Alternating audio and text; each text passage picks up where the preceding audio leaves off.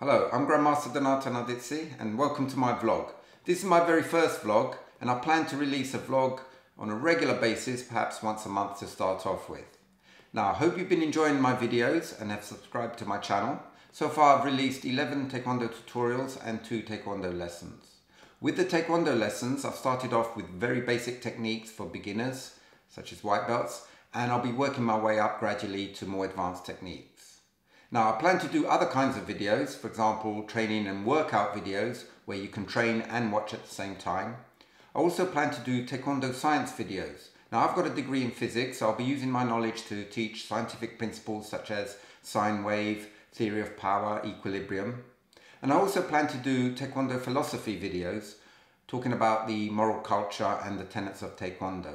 This is something that I don't think has got much media coverage at the moment. Now with the Taekwondo lessons, as you can see, they are more for practical use so that you can learn how to perform a technique and suggestions of how to practice a technique to develop it. With the Taekwondo tutorials, it's more theory based. This is to help the student learn theory, so perhaps maybe learning for a Taekwondo grading. Now, the information that I use for the videos, I use the condensed Taekwondo encyclopedia as a reference. This is the 1999 5th edition. As you can see, it's falling apart. Goes to show how much I use it. Now, this is written by General Choi, the founder of Taekwondo. But sometimes the information is not explicitly written in the Taekwondo encyclopedia, so I have to use my own interpretation or the interpretation of the grandmasters that I've trained with. But I always try to give you the most accurate information in my videos. Now, before we carry on, I'd just like to say a few thank yous to people that have given me gifts. After I passed my 9th degree grading, I received a belt from Mighty Fist. This has my name embroidered on it, so thank you for this. But they also sent me a couple of dobok. This is the Matrix Master dobok. As you can see, it's got my name embroidered on it. And also the Onyx Master dobok. This is slightly thicker material, also with my name embroidered on it. They're both very good quality doboks, and these are the ones that I use when I'm filming my videos. So a big thank you to Jason, Bridget and Jonathan Morris from Mighty Fist. Now I've put the details of their website in the description below. Now also a big thank you to Miriam Patel for designing my great intro. Amazing how you created movement from that still picture. His details will appear in the description of all the videos where his intro appears in. Now I'm going to be doing a question and answer section in all my vlogs. Now as this is my first vlog, I don't really have that many questions to present you with today. But one thing that a lot of my students have been asking is, why doesn't Alex appear in my recent videos? Well, if you remember what happened in the blocking and attacking tools part 1, I literally smashed him to pieces.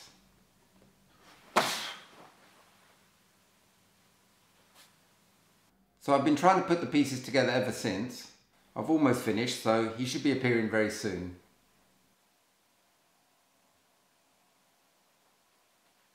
I look so serious there, don't I?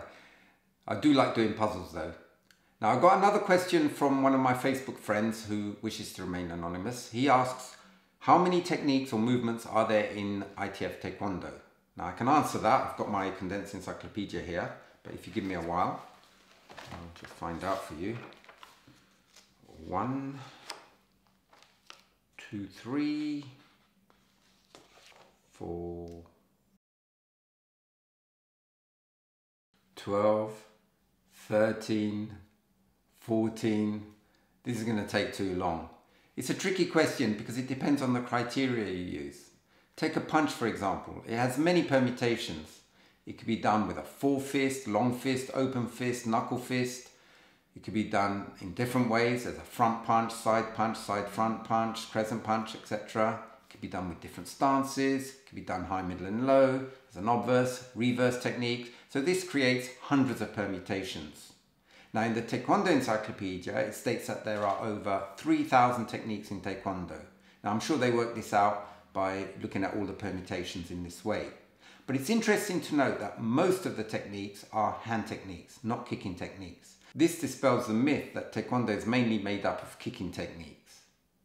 Now one day I hope to make a database with all the permutations of the techniques, but if somebody's done this already, I'd like to hear from you. But for now, the answer to the question is just over 3,000 techniques in Taekwondo.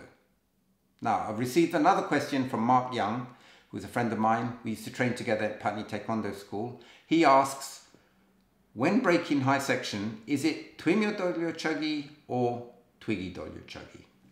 I'm not going to pretend to be an expert in the Korean language, because I am an expert in the Korean language. No, not really. Just because I'm a grandmaster in Taekwondo doesn't mean I'm an expert in Korean.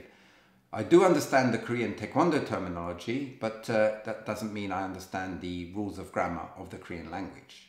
But I do know the answer to the question. It's Twimyo Dolyo Chagi. Now, Twimyo and Twigi are basically the same word. Twimyo is conjugated differently. It depends how you use it in the sentence. It's very much like fly and flying. Part of the same word, conjugated differently. Another good example is the word dolgi, which means turn. So when you're describing a spot turn, you use gujari dolgi. But when you're describing turning kick, you use the word dolyo chagi. So the ending's different. So I hope this answers your question. Now, if any viewers have any other questions you'd like me to answer in the next vlog, please submit it by putting it in the comments below. Another section I plan to put on the vlogs is the Grandmaster Lifestyle section. This is to give you a behind-the-scenes look at my lifestyle as a Grandmaster. So I'll be taking you to events such as seminars, competitions and gradings to see what goes on behind the scenes. Now for this video, I'm going to show you a recent holiday I had in Venice. So it's not all Taekwondo work as a Grandmaster. I think it's important to get the right balance between leisure and work. So I took my wife to Venice on Valentine's Day.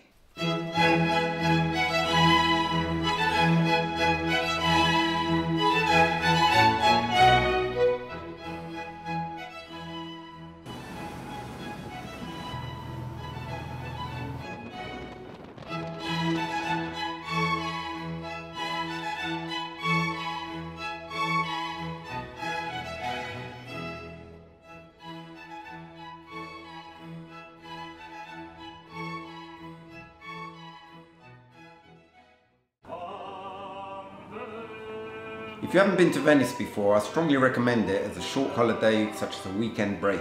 It's a very scenic and romantic place with lots of gondolas and opera.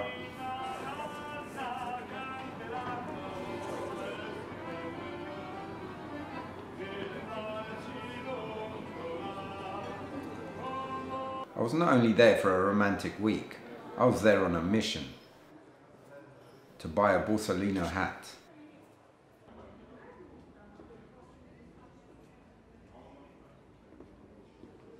Mission accomplished.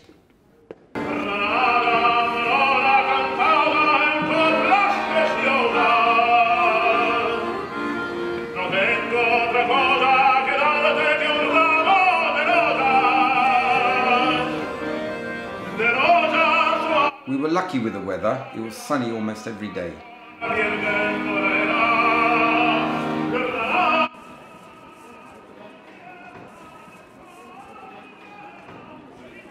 It was in the middle of February, so it was carnival time, with plenty of masks and costumes.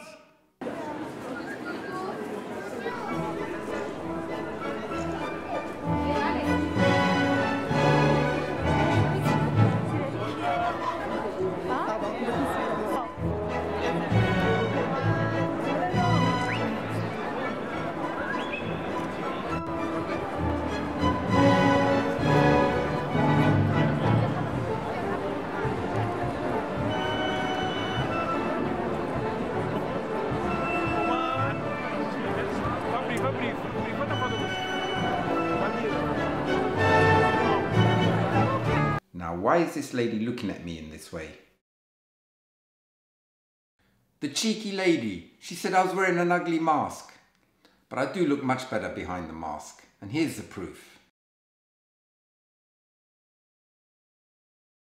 I did manage to get a Taekwondo related photograph while I was there. Can you see the connection between this photo and Taekwondo? I was inspecting the knot to check that it was a cleat hitch knot, because that's how they Taekwondoers to the cleat. Taekwondoers. Sorry, that was a bad pun. I should have warned you that I often give out bad puns, so from now on I'll give you this bad pun warning, because I know a lot of you don't find them very funny. Funny. Some of you don't see it as humour, more like a punishment. Sorry, I'll stop now. Now, before I go, here's a brain teaser for you. Which two techniques, performed in exactly the same way, with the same tool, but one's a block and another is an attack? So two techniques performed the same way, with the same tool, one's a block, one's an attack. I'll give you the answer in the next vlog. So bye for now.